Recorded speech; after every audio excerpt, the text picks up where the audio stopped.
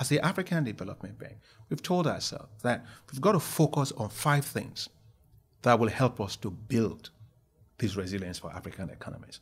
First is light up and power the continent. The second is feed the continent. Third is integrate Africa. And fourth is to industrialize Africa. And fifth is, that's where the rubber meets the road, improve the quality of life of the people of Africa. You know, I said it when I was running for office as president of the African Development Bank. You interviewed me here, you know, at the Center for Global Development. I don't see this as a job at all. It's not a job. This is a mission, because I think that so much dependence, so much depends on what we do. We have to fast track everything. You know, when you're so far behind, like Africa has been behind, you got no luxury of waiting anymore.